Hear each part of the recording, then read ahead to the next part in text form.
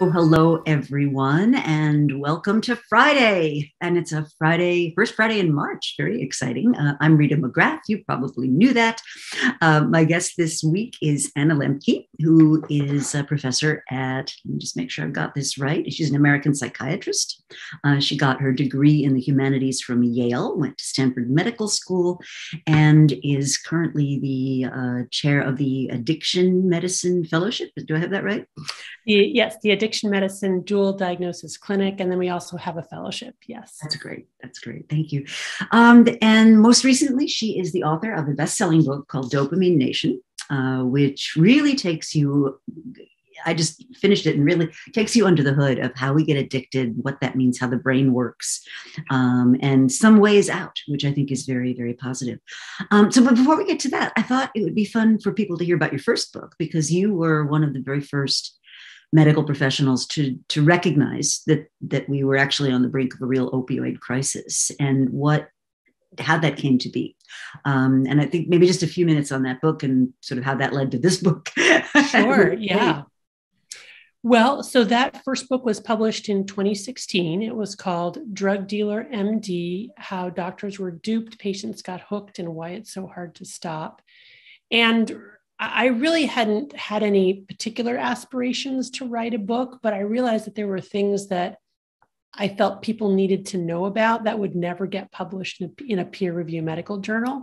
So I decided to sort of venture off the beaten path and say, okay, I need to sort of both explain what happened in terms of why opioid prescribing for minor and chronic pain conditions increased starting in the late 1990s, leading to the opioid epidemic that we are still in today. And I felt like it was really important to kind of like, for myself intellectually, but also for, other physicians, patient consumers, for us to take a really hard look at, wow, what happened in medicine that well-intentioned healthcare providers all of a sudden started writing way too many opioid prescriptions. And that's essentially what that book is about. Mm-hmm. Mm-hmm. It's fascinating. And of course, we've seen the aftermath now. Yes. And it's this sort of unholy alliance of the profit motive, new technological capabilities, and kind of our institutions being behind. I mean, this is something I study a lot. And it takes like 25 years before we wake up to the reality of what's going on. So we're seeing it today with things like social media, right? And third-party use of private content. And, yes. and we'll get there, but it's a frustratingly long period of time before the regulatory mechanisms catch up with what's actually happening. Yes, agreed. It's a very slow turning ship. I'm glad you're optimistic that we actually will learn from our mistakes. I'm hopeful, but the profit motive is so deeply embedded in modern American healthcare that I'm a little skeptical. Even now, we're starting to see opioid prescribing, inch back up again. And so I'm just, concerned. Yeah, well, I'm concerned as well. And I've recently written about, for example, insulin. I mean, It is crazy to me that a 100-year-old drug that it should have been off patent decades ago is manufactured by only 3 basically manufacturers. They've created this thicket of patents around the delivery mechanisms predominantly, and people are literally dying because they're not able to get what should be by now a commodity medicine, and at least in the United States. Interesting. I did not know that. Yeah. Oh, it's a terrible situation. I mean, it's another one of those, how do we let this happen kind of moments. Yeah, kind of mystifying. So before we get into the book, I thought it would be great if you wouldn't mind educating us a little on what you call the sort of balance between pain and pleasure in our brains and the neurotransmitters that sort of regulate that. I learned a lot reading about that, and I think it would be very beneficial for people to hear too. Yeah, absolutely. So, our brains have evolved over millions of years of evolution to approach pleasure and avoid pain. And we do that reflexively without having to give it any thought, even outside of conscious awareness. And indeed, that ability has allowed us to survive over millions of years. what's exciting in neuroscience in the past 75 years or so is the kinds of insights that we've gathered in terms of how that process works, how we actually approach pleasure and avoid pain. And one of the most interesting findings in neuroscience in the last 50 to 75 years or so is that pleasure and pain are co-located in the brain. So the same parts of the brain that process pleasure also process pain, and they work like opposite sides of a balance. So imagine like a beam on a central fulcrum, kind of like a teeter-totter in a kid's playground. And when we experience pleasure, the balance tilts one way, and when we experience pain, it tilts another. But there are several rules governing this balance. And the first and most important rule is that the balance wants to remain level. It doesn't want to be deviated very long to the side of pleasure or pain. And after any deviation from neutrality, which is essentially the biological definition of stress, our brains will work very hard to restore a level balance, or what neuroscientists call homeostasis. And here's the key. The way that our brains go back to the level position after any deviation from neutrality is first by tipping an equal and opposite amount to whatever the initial stimulus was. So, for example, I really like chocolate. When I eat a piece of chocolate, my balance tilts slightly to the side of pleasure. In my brain, in a part of my brain called the reward pathway, our dopamine is released. Dopamine is our reward neurotransmitter. And, I feel good. But no sooner has that happened than my brain adapts to that increased dopamine by actually downregulating my dopamine receptors. And I like to imagine that as these little neuroadaptation gremlins hopping on the pain side of the balance to bring it level again. But the thing about the gremlins is they like it on the balance, so they don't hop off as soon as I've restored neutrality. They stay on until my balance is tipped an equal and opposite amount to the side of pain. And that's that moment of craving another piece of chocolate, right? Now, if I wait long enough, the gremlins hop off, homeostasis is restored, and I kind of move along in my day. But what if I don't stop there? What if I continue to ingest chocolate in larger and larger amounts over days to weeks to months to years? What happens is, then this is the second rule of the balance, with repeated exposure to the same or similar stimulus, that initial deviation to pleasure gets weaker and shorter, but that after response gets stronger and longer. In other words, that little gremlin that hopped on the pain side of the balance originally is now like lifting weights, and he's like turning into a little Arnold Schwarzenegger gremlin, and also more gremlins are piling on, right? And that is what happens when we get into this cycle of addiction, that we end up with enough gremlins on the pain side of the balance to fill this whole room, and they're camped out there. They're not going away, anytime soon. So that even now, in between the times when I'm not using my drug, I'm walking around with the balance tilted to the side of pain. Now I need to use more of the drug, more potent forms of the drug, not even to feel good or get high, but just to restore neutrality and feel normal. And when I'm not using, I'm walking around in a state of pain, experiencing the universal symptoms of withdrawal from any addictive substance, which are anxiety, irritability, insomnia, dysphoria, and intrusive thoughts of my drug, sometimes called craving. And this is in essence what happens when people become addicted, or even in the state of sort of minor compulsive overconsumption that we all face now in various forms. The other feature of this phenomenon is that other things lose their salience. So when I've eventually gone into this dopamine deficit state, and it's literally a dopamine deficit state, that we have functional imaging studies showing that, there's a decrease in D2 receptors, a decrease in dopamine transmission in the reward pathway with repeated exposure to highly reinforcing drugs. So when I'm walking around like that, other things, more modest pleasures, are no longer pleasurable. Like eating chocolate, for example, really isn't pleasurable for me anymore. Right now, I need to continually up the ante. So that's essentially what's going on in the brain as we become addicted. That is fascinating. And that, I guess that motivated the title of the book. For those of you that don't know it yet, it's it's a fascinating read. It kept me going on an airplane back and forth to Arizona just recently. And I love that explanation. Thank you. That's super helpful, because I think a lot of people don't, there's a lot of stuff about sort of moral judgment and willpower and, all these things that I think make people who are in the grips of these addictions so unwilling to admit it, unwilling to be honest. And you talk about that in the book, and unwilling to get help because they think they should be able to be strong enough to overcome or something. And if your chemistry is against you, I don't know how you do that. Yeah, I think that's really the key, that this physiology is so ancient and so powerful, and it can really hijack, our reward systems. Once we've gotten into that dopamine deficit state, it's very, very difficult to withstand the pull of that without some kind of, additional support. Mm-hmm. And I think that's really, the primary message. A lot of times people are saying, well, why is this person addicted? What happened in their childhood, or, what's wrong with their life? And certainly, developmental factors can increase the risk of addiction. Everybody knows about trauma being a factor. Certainly, there are genetic risks for addiction. A co-occurring in mental illness increases, the risk of becoming addicted.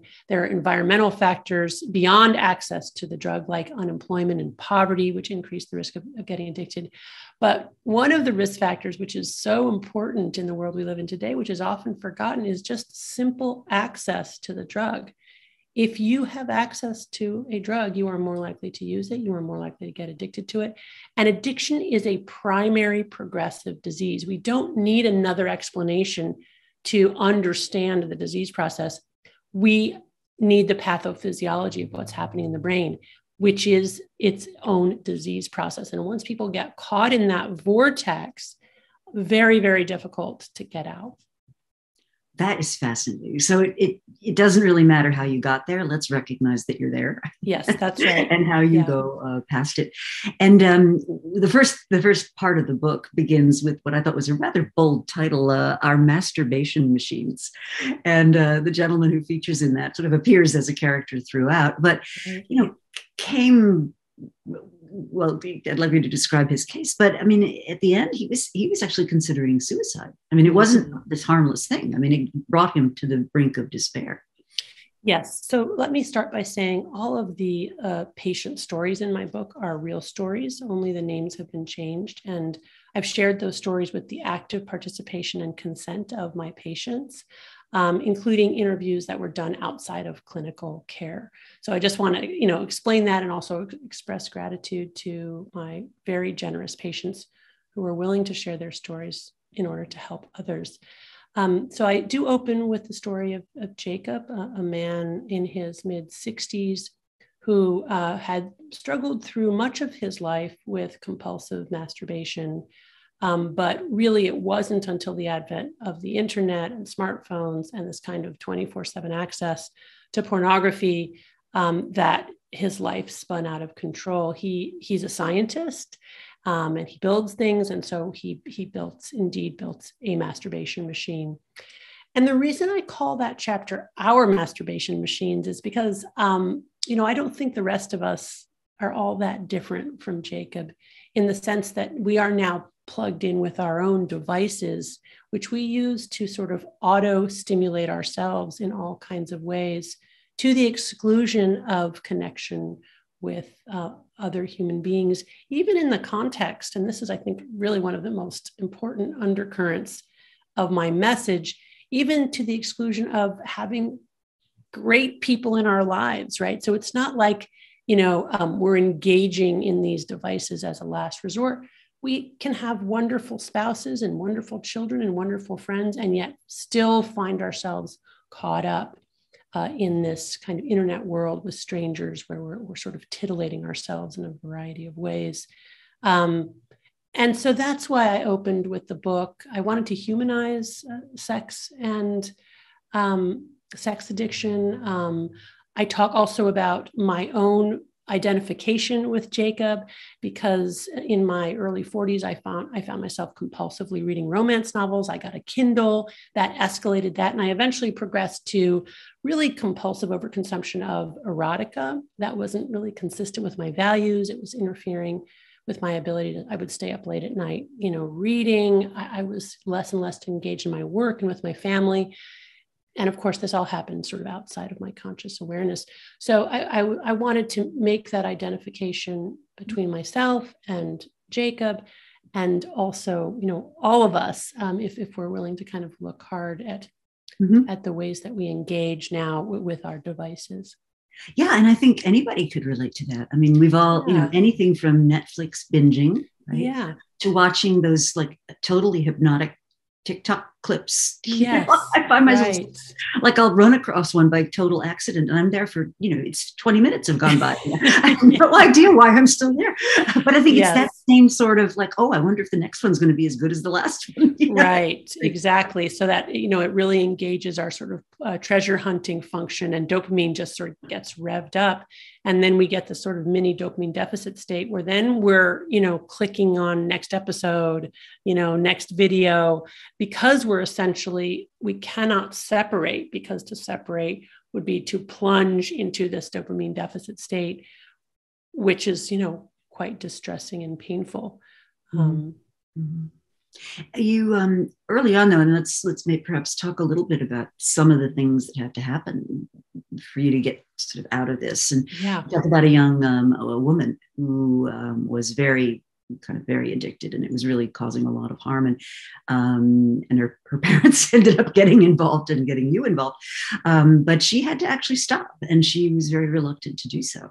And what was interesting was how long, like, she would have relapsed out, I suspect, absent your intervention.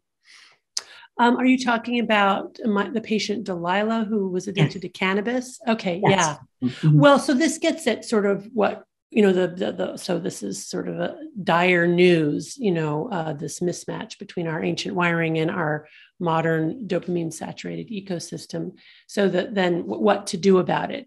And basically what Dopamine Nation posits is that through a combination of understanding the neuroscience and also looking to people in recovery from addiction as modern day prophets for the rest of us, we can, there's something that we can actually do about this. And the reason that people with severe addiction and recovery are modern day prophets is because these are the individuals who are most vulnerable to this problem of compulsive overconsumption. And if they can figure out how to navigate this world, surely they have something to share with the rest of us. And I know I've learned an enormous amount from my patients.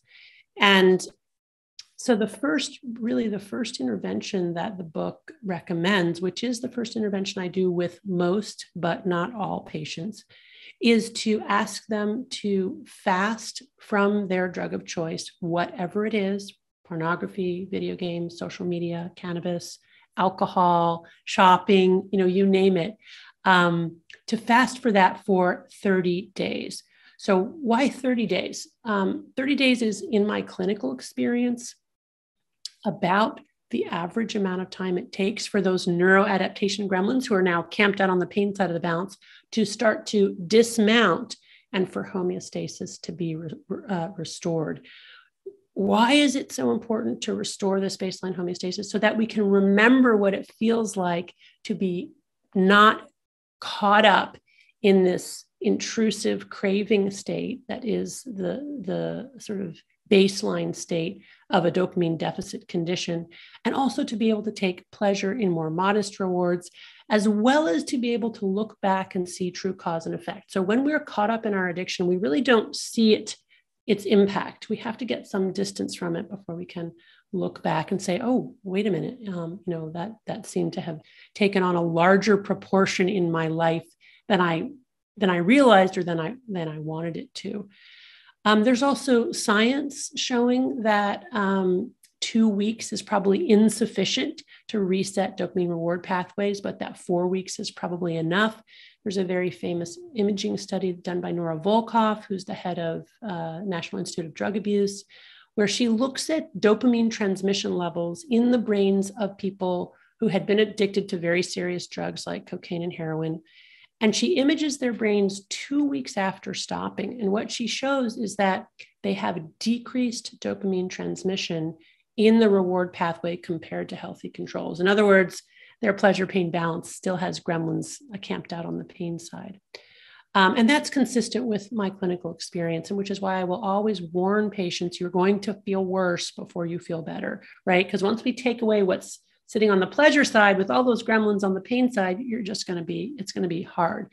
But you need to just endure, wait it out, tincture of time.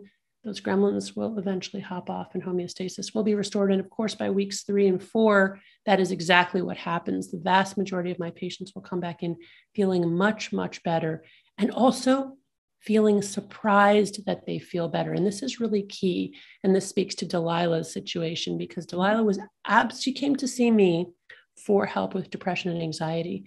And she was absolutely convinced, this young woman, otherwise healthy young woman, that cannabis was the only thing that worked for her depression and anxiety, that it was treating her. Because every time she used cannabis, it temporarily got her out of this dopamine deficit state.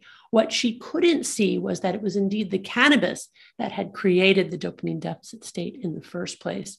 But when she abstained for 4 weeks, she came back and said, wow, in those first 2 weeks, I actually was vomiting in the first week, which, number one, made me realize that I had become physically dependent on cannabis, something I hadn't realized, and I felt terrible. And by weeks 3 and 4, my anxiety and depression worked so much better than they've been really in a very long time, which was then, of course, her aha moment. My goodness, it was actually the cannabis that was creating, or at least significantly contributing to the depression and anxiety. So that's the key intervention. It's not the only intervention. I wouldn't do that intervention with somebody who had tried repeatedly to stop on their own and wasn't able to. They would need like a rehab or some other higher level of care. I wouldn't do that intervention with somebody who was at risk for life-threatening withdrawal from like alcohol or benzodiazepines, or somebody who needed a slow taper off of opioids. So, there are lots of caveats to this kind of intervention. But I would do this intervention with somebody whose ultimate goal was to moderate consumption. So this is a big discussion in the field of addiction medicine. Can people with addiction, actually learn to moderate their consumption, or do they have to abstain? It becomes especially relevant when we're talking about these devices, right? Which we probably can't abstain from in order to participate in modern life. So even if your long-term goal is moderation, you need to start with that month of abstinence. Why? Because only that month of abstinence will reset reward pathways. And it's essential to restore baseline homeostasis before trying to re-engage in moderate consumption. It just doesn't work to go from using a lot to using less. People won't get there. But if they go from using yes, exactly. Right. You got it. But if they go from using a lot to using none, and then see how much better they feel, then there's also that internal motivation to be able to engage in what I call self-binding strategies in order to moderate. Mm-hmm. So I guess we can talk about that a little bit, which is the self-binding stuff, which is, and I guess this connects to some of the work that's been done about willpower, showing that it actually is an exhaustible resource. And so the less you force yourself to rely on willpower, just the more of that resource that you have, and the easier things become. And so things like not keeping the addictive substance around, or specifying when and where it can be used, that kind of thing. Yes, right. Yeah. So self-binding is this way of creating both literal and metacognitive barriers between ourselves and our drug of choice, so that we can press the pause button between desire to consume and actually consuming. I'll have parents come in and say to me, my son won't stop playing video games, no matter what we do, no matter what we say. And I have to explain to them, as long as you have easy access to video games in the house, and you have a child who's addicted to video games, it would be a superhuman feat for him to actually not play video games, right? Once we are in that state of craving with those gremlins, happily hopping on the pain side of the balance, we cannot resist the pull. It is overwhelming. We're biologically designed to give into that pull in order to restore homeostasis. So what do we need to do? We need to actually put barriers between ourselves and our drug of choice to allow us to withstand that pull long enough for that acute craving to dissipate, for those gremlins to hop off, and eventually with sustained abstinence to restore homeostasis. And then we can continue to use self-binding strategies, in the long term, even when we go back to moderation. And indeed, I had another patient, I don't talk about him in the book, but he's given me permission to share his story. I do share it in a Wall Street Journal op-ed piece that I wrote, where, he dropped out of college, depressed, suicidal, came to see me, had been playing video games all of his waking hours, took that leap of faith that maybe it was the video games causing the problem, stopped video games for a month, felt so much better, decided to continue to abstain for the next 4 months. And actually he abstained from all screens. He was very insightful. He realized that even if he put away his video game console and laptop and such, as long as he had a smartphone, he would be triggered by, the phone itself, getting messages from his friends, watching YouTube videos of other people playing video games. So how does that work in the brain? Because we have a lot of science on this, which is really, really interesting. If a rat is trained to know that if they press a lever, they will get an infusion of cocaine, of course, the rat will press the lever really until it dies. If the rat is then trained to know that sometimes there's cocaine when they press the lever and sometimes there isn't, and when they see a light or hear a bell, that will tell them that if they go and press the lever, there's cocaine. So it's a cue-induced kind of phenomenon, right? What we call a Pavlovian conditioned learning. So the rat is conditioned to have learned to know that when it sees the light or hears the bell, cocaine will be available. So what's happening with dopamine and the gremlins when that's going on? Very, very fascinating. By sticking a probe in the rat's brain and measuring dopamine levels through this process, what researchers have found is that when the rat sees the light, that is the indicator that a reward is coming, there's euphoria. There's an increase in dopamine levels, just anticipating the reward, followed very interestingly by a decrease in dopamine levels, not just to baseline, but below baseline. So that dopamine deficit state. So just being triggered by our drug sends us in this loop where the gremlins hop on the pain side of balance, which then induces the craving. And craving is essentially the physiologic drive to do the work to get the drug. Patients will even tell me that euphoric recall alone, just remembering their drug use, is enough to make them feel a little bit high and then feel craving. So the key with self-binding is to put these barriers in place so we're not constantly being triggered and getting in these mini loops of, dopamine increase and then dopamine deficit and then craving. And so this particular patient, when he finally went back to using video games in moderation, he used time as a way to self-bind. He decided to play only 2 days a week, only 2 hours a day. He used categorical self-binding, meaning that he would only play some games and not others. He would only play with friends and not strangers. And he used literal physical self-binding in the form of getting 2 laptops, one for school and one for games. And that way there was this kind of physical separation as well as a separation in his mind. And there are all kinds of ways that we can put these self-binding barriers. And let's have patients who, when they travel, will call hotels in advance and say, get rid of the minibar. Sometimes some patients will even say, get rid of the minibar and the TV. Like, I don't want any access to what what you're offering there online, because that can be very dangerous. There's also chemical self-binding. So we have drugs now that can actually bind and block certain receptors to help people, be able to leverage their willpower. Mm-hmm.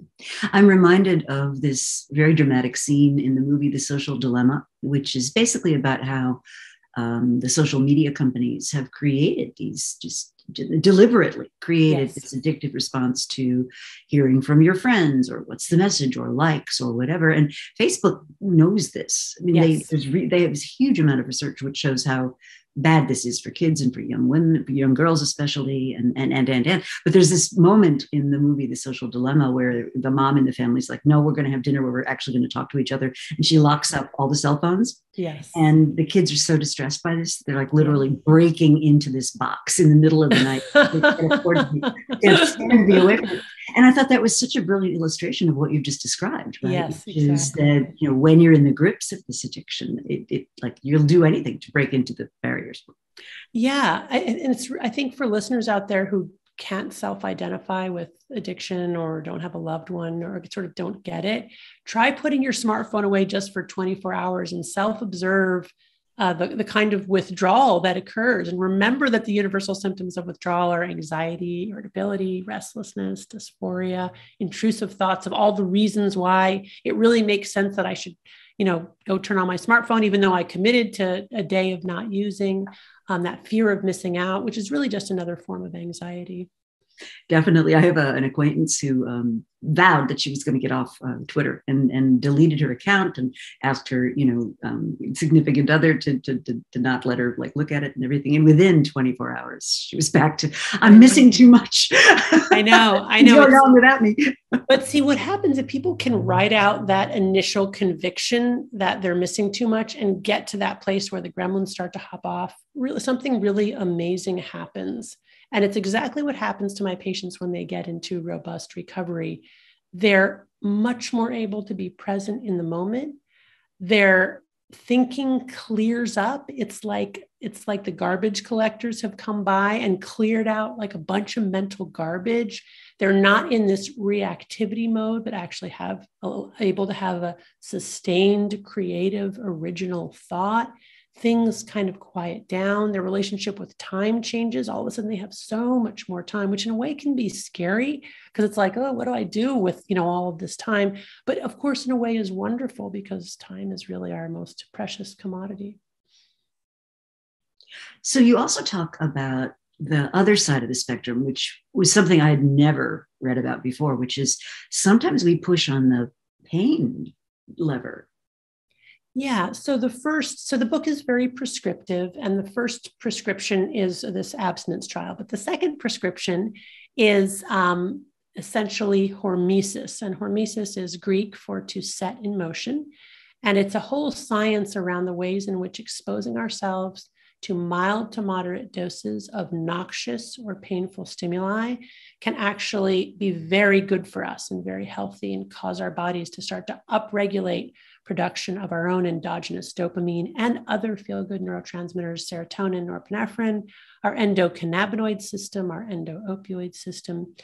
And essentially the way to think about this is that those gremlins are agnostic to whatever the initial stimulus is. If the initial stimulus is an intoxicant, they will hop on the pain side to try to restore homeostasis.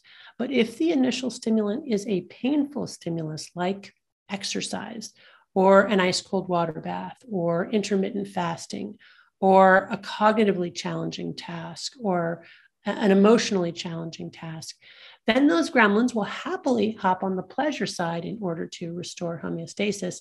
And so by doing that in regular small doses, that is to say, pressing on the pain side in regular small doses, we can actually reset our reward pathways toward the side of pleasure, or at least keep ourselves from dipping into this kind of a chronic dopamine deficit state, which is so prevalent in our world today. Mm-hmm.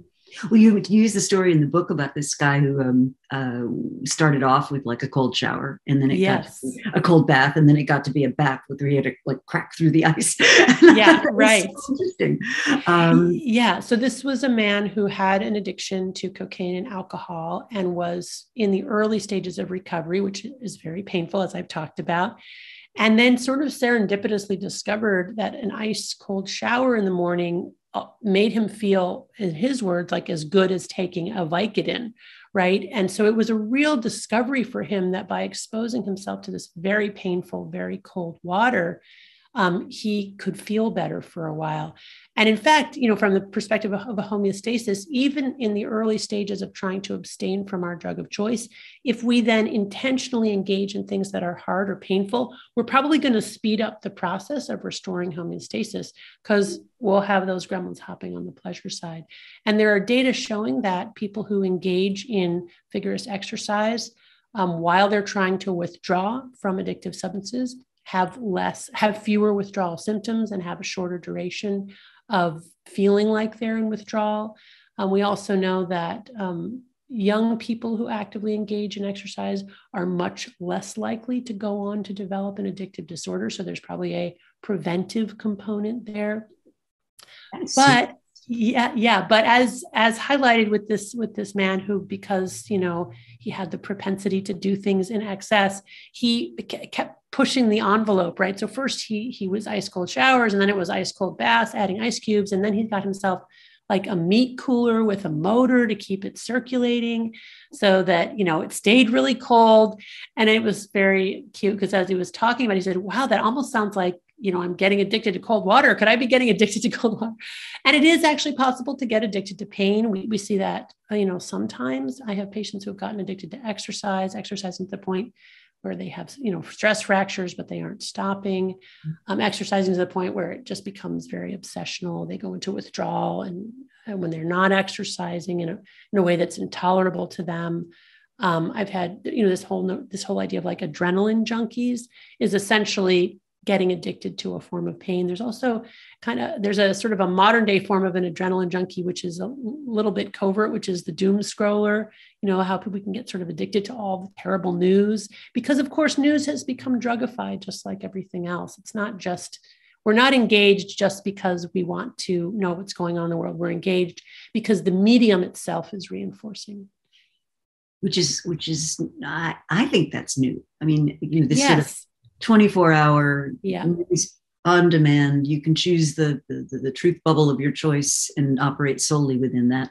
I agree. Yeah. When you think about it physiologically, that's really scary. I mean, I'm old enough to remember like when we had 3 television stations, and right. And half the day was just those horizontal and vertical colored lines. Yeah. You're right. And when a trusted newsman said, and that's the way it was, that everybody that was our common shared reality. And now that's really beginning to splinter. And what you're talking about here seems to me to be exacerbating a lot of that. Yes. It's like the gaping maw of content that we're all getting hooked on in various forms, which I think is leaving, our lives and our culture and our communities more impoverished. Yeah. I mean, one of the things that occurs to me is, we people talk a lot about polarization, and that's sort of a bad thing. And I think we all can agree that that's not necessarily a good thing. But as you're speaking, I'm just thinking, well, do I get like a dopamine rush if I go on Twitter and say that thing you just said is absolutely stupid, and just kind of I mean, does that make me feel better, like in that little instant moment, rather than saying, let's have a reasonable discussion about this, right? Right. Yeah. So like the addiction to outrage, there's long been this term rageaholics. Again, I think it's that idea that we can, dopamine is actually released not just in response to pleasurable stimuli, but if there's an extremely painful stimulus, dopamine is released too, through this sort of opponent process mechanism. If you inject a rat with a single dose of cocaine and cut open its brain, you will see an arborization of dopamine releasing neurons in the reward pathway. If you take that same rat and inject, or that same species of rat and give it a very painful foot shock, you will see an identical brain change as to a single injection of cocaine. So yes, and social media is really interesting because, of course, we are wired to make human connections. Human connections, release dopamine. We know that. My colleague Rita McGrath has shown that oxytocin, which is a love hormone, actually binds to dopamine releasing neurons in the reward pathway and causes those neurons to release dopamine. There are lots of evolutionary reasons why we need to be social creatures, to steward scarce resources, to find mates, to protect ourselves against, invaders or enemies. But what's happened today is that social media, again, has allowed human connection to be drugified in the sense that it's more potent, it's more reinforcing. It's easier to access with almost no effort. It's limitless. So TikTok never runs out. Think about cocaine that would never run out, right? Wow, that would be a lot of cocaine. And those things really matter in terms of like the addictogenic potential. And of course, one of the ways that we get a feeling of connection is by having the same strong emotion as somebody else at the same time. And so I think this can really drive this kind of mob mentality where you have millions of users who are now outraged together about the same. That's incredibly validating, huge release of dopamine. And so I think, for good and for evil, right? I mean, that could be good and it could be bad. But certainly what it does mean is that it's an easy way for us to titillate ourselves, is to, be outraged about a lot of stuff without actually necessarily doing anything about it. Mm-hmm. Well, and this connects also to me to the whole theme around storytelling and the stories that we hear. And I've got colleagues who do research in this, and what they're able to demonstrate is you can have all the facts and statistics and whatever you want, but what actually causes people to make up their minds one way or the other are the stories they have woven about what the incident means. Yes. And as you're talking, I'm thinking, wow, the fact that I can get all emotionally wrapped up in a story, regardless of its provenance. And my colleague, Jane Prager, likes to use the example of the TV series Dexter, which is literally about a serial killer. And and all of us sort of in normal society can agree serial killers are probably not great people. And yet we go into this TV and we're like, go for it. Yeah, right. It's an absurd premise, right? And yet there we are. So I think it's really, really fascinating. You also talk about, and we got a couple of comments from people like Frank Kelberg about how do we help? And one of the parts of the book you talk about is the idea of radical honesty and pro-social shame. And I think any of us could use those tools. So maybe elaborate a little on those. Yeah, so I love that you brought up storytelling, because what I've observed in my 2+ decades of treating patients with addiction is that the kinds of stories that patients tell about their lives are very predictive of whether or not they're in recovery. And patients who tell stories in which they openly and clearly acknowledge how they've contributed to the problem have a much better prognosis and do much better and have more robust and more sustained recovery than patients who come in and talk about the ways in which everything bad that's happened to them is everybody else's fault. And it's really a reliable indicator. And as people go from being in their addiction to being in recovery, you can see their narrative change through that process. And it's really fascinating. Some of those individuals are involved in AA. And of course, working the 12 steps is, to my mind, in large part about writing an AA narrative. And an AA narrative, including the steps, is about owning your part, acknowledging your character defects, and actually telling another human being and making amends, apologizing to the people that you've harmed, which is, probably, one of the most difficult and shameful, pro-social, shameful things that, that we can do, but absolutely vital for healing. And so, this is a really interesting idea, this idea that the stories that we tell about our lives are not just a way to organize the past, but are actually predictive of our future actions. And that these autobiographical narratives, when they hew closer to the facts, as best we can gather them with multiple perspectives, that is to say, the truer they are, the more likely they are to be helpful to us as guideposts going forward. And my patients will tell me that they can't lie about anything, because if they lie, even about little things, they're likely to relapse.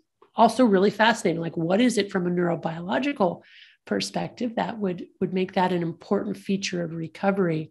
And of course, there's the obvious thing that, people in their addiction lie about what they're doing. In fact, some people have defined addiction as that thing that I lie about.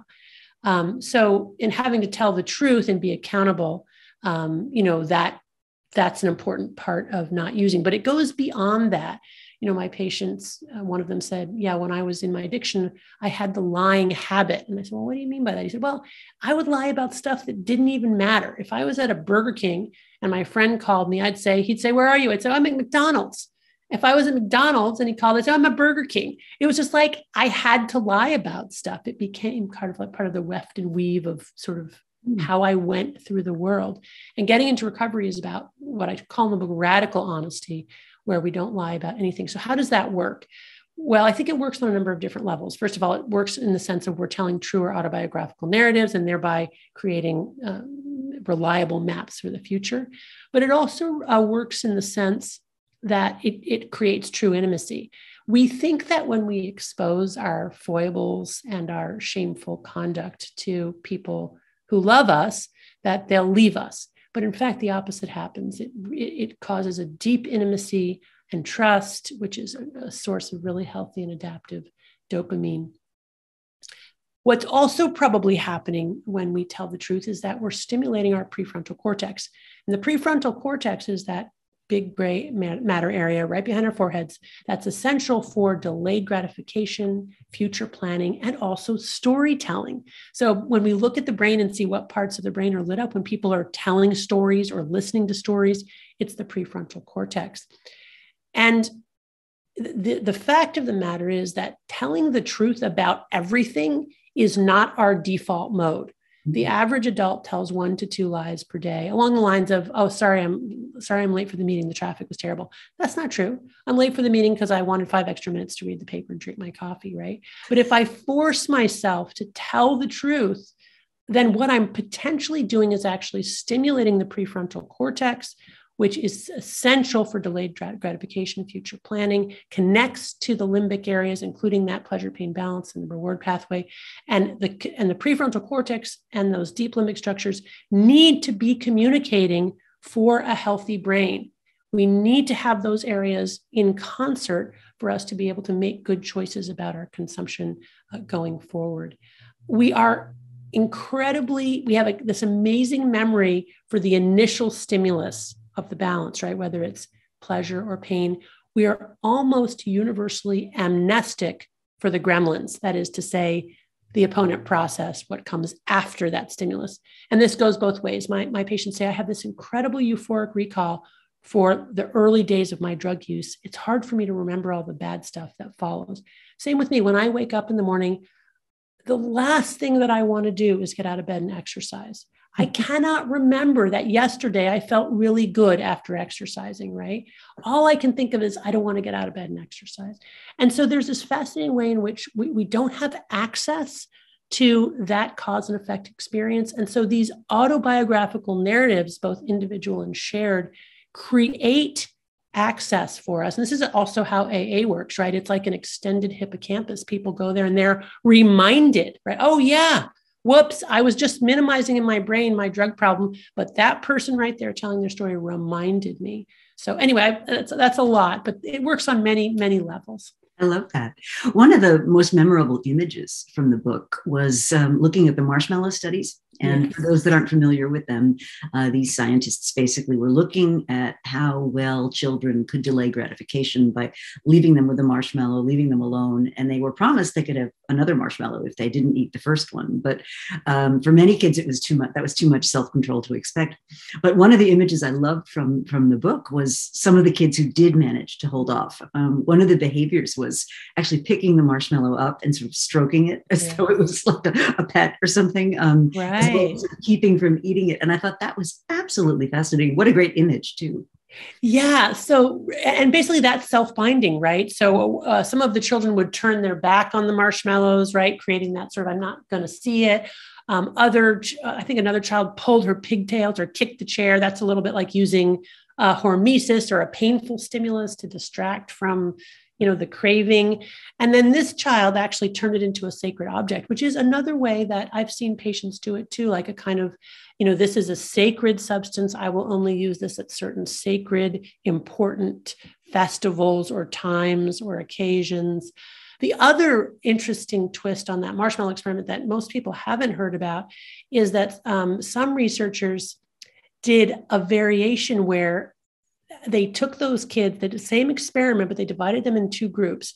In one group, they told the child, now, if you, in these 15 minutes while you're waiting for me to come back, if you ring a bell, I'll come, and because you have a question or something, I'll come back.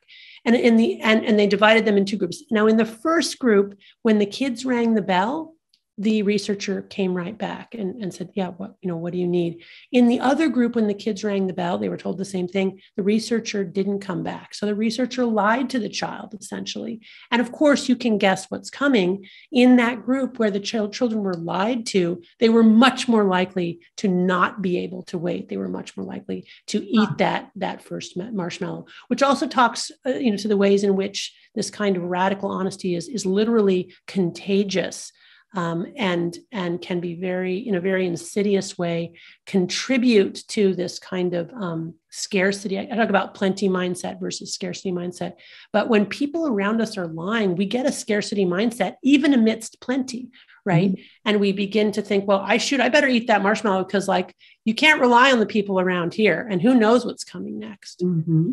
And I hear that. I mean, what's going through my mind is a lot of all the conversation we're having about toxic workplaces. And, I've had a guest on who's an expert in workplace stress. And one of the things that increases workplace stress, and I think it connects very well with what you're talking about here, is this notion of not having agency. So you don't have control over your outputs, not being appreciated, indeed being misled or lied to on a regular basis, or at least not told the truth, and. But I'm fascinated at connecting that to the pain pleasure neurotransmitter thing. I mean, if you think about a toxic workplace, it's like that poor kid along with a marshmallow, and it's coming. Yeah, I'd eat that marshmallow too. Right? Most of us would. Yeah. Most of us would. So toward the end of the book, you really start talking about the lessons of the balance and being more attentive. And I think one of the things that really struck me was this kind of, here we are in the midst of more plenty than humanity has ever known. I mean, most of us are not suffering for basic physical needs. I mean, there are people who are, but most of us aren't. And most of us have, people to talk to and places to be and work that is to some extent rewarding. And yet, it's almost as though all that abundance is more than our brains can cope with. Yes, exactly. And that's really, where the title comes from, Dopamine Nation. It should really be Dopamine Nations, because it's not just the US, it's, and what's so, white moment. Right. Yeah. And what I talk about in the book, which I link to the neuroscience, because I think there is an inferential link there, is that, even as wealth increases across the globe, or I should say, as we have become richer, we have also seen rates of depression, anxiety, and suicide go up all over the world. And it's very clearly correlated to wealth.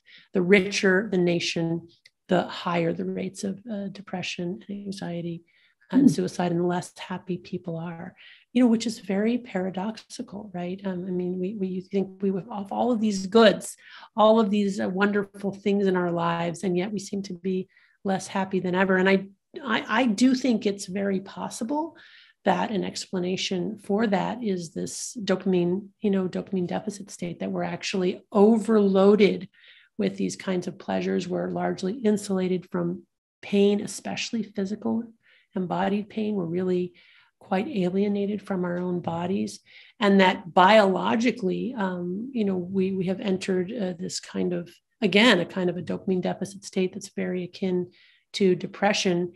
And frankly, our current mental health interventions don't work all that well, right? So the more access people have to mental health treatment, including psychotropics, doesn't correlate with decreasing rates of addiction and decreasing rates of, decreasing rates of depression and anxiety and suicide. So somehow or another, we are not getting something right. And I think it may be this problem of dopamine overload. Yeah, and I wonder, as I think about, there was a study, and I can't remember who did it, but there was a study done back in the day when white settlers were moving into the American colonies. There would occasionally be incidences where someone would leave the kind of very structured white Protestant community and be forced or be elected to live with the Indian tribes, who were obviously indigenous people with a less structure, less hierarchy, less well off in the sense of material goods, but and the flow was almost universally that way. Like they never came back, even if they had to. Yeah. And what that got me thinking about was when I think about also people who don't have a lot of material goods that I know, and many of them just seem to have these very lovely personal lives. They share what they have, what little they have with each other. And there seems to be a lot more of that kind of oxytocin, dopamine kind of thing going on. And when I think about people that I know who are very wealthy, that, many of them are very alienated, these trust fund kids who grow up like without knowing what to do with themselves. And there's no material want, but they're just very needy, of what they don't even know, I think. Well, there's probably, possibly a bimodal distribution. It's very clear that poverty is a risk factor. Oh, yeah. And I didn't mean. No, and I know you didn't. I know you didn't. Just important to clarify, that's a serious risk for all forms of mental illness, including addiction. And in fact, I think the most vulnerable people are poor people in rich nations. Because they don't have access to the kind of healthier sources of dopamine, like fancy gyms or being in nature. And yet there's still enough disposable income to buy, the latest game console, or to watch enormous quantities of Netflix, or to go to McDonald's, but not like, not necessarily Draeger's or something like that. So, but yeah, there's also, and I have seen this, of course, practicing in the heart of Silicon Valley here. There's even a term for it called the fail son, which is really a terrible term. But the fail son? Fail son, right? It's a kind of this description of these children of these uber wealthy individuals who just can't activate, right? They can't. And part of it is the burden of comparison of achievement. But part of it is just like there's nothing that they really need to strive for. And once that's taken away, that's so fundamental to human motivation that it gets very hard for those individuals to know, well, what is my thing that I should be doing here? And why not just play video games 24/7? Wow, that's amazing. This has been so enlightening, and I want to be respectful of your time. So those who have tuned in and those who will watch the recording, the book is called Dopamine Nation, Finding Balance. And balance actually means something in the context of this book. It means something physiological in the context of this book. And, lots of us in management write about balance and whatnot. And we're talking about much, much less specific things. So what can people do to find out more, to help themselves, to take a next step? Well, I'm not on social media because I wouldn't be able to handle it. But there is a website for the book, dopaminenation.com, which has also some other resources and related publications if people are interested in it. And that's about it. People are welcome. They want to email me with specific questions. I try to answer them as best I can. It sometimes takes me some weeks to get to all of them, but happy to be of service and be helpful in any way that I can. I so appreciate your taking the time. So one last question is so let's say you're in denial that you've got an addiction of some kind, and whatever it is, however benign seeming it is. Yeah. Work could be an addiction, right? What are some things you can do to get some feedback about whether that is in fact the case? Yes. So this is going to sound super redundant, but again, I believe this is what I do in clinical practice. I say, what? It's not clear that you're addicted. Maybe you don't think that you are. Try a dopamine fast for 30 days and let's see how it goes. And that can be revelatory for people. That's a great note to end on. And that's entirely within your control. Right? That's it. So much of mental health intervention wants to start with thoughts and emotions, and there's a place for that, but sometimes you just have to act opposite to thoughts and emotions and change behavior. That's wonderful. Well, Anna Lembke, it has been a total pleasure, and this hour has flown. I've learned so much from your book. I appreciate it so much, and it connects to so many things that really need work in our society. So thank you so much. Hour. Thank you. Thank you so much. I see there are lots of comments and questions in the chat. I wish I could have seen them, but what we'll do is I will send them to me. And Perfect. So what we tend to do is if we don't get to them in real time, we respond to individuals, or we put it in one of our weekly notes. Oh, great. That's wonderful. Thank you so much. It's been a pleasure talking with you.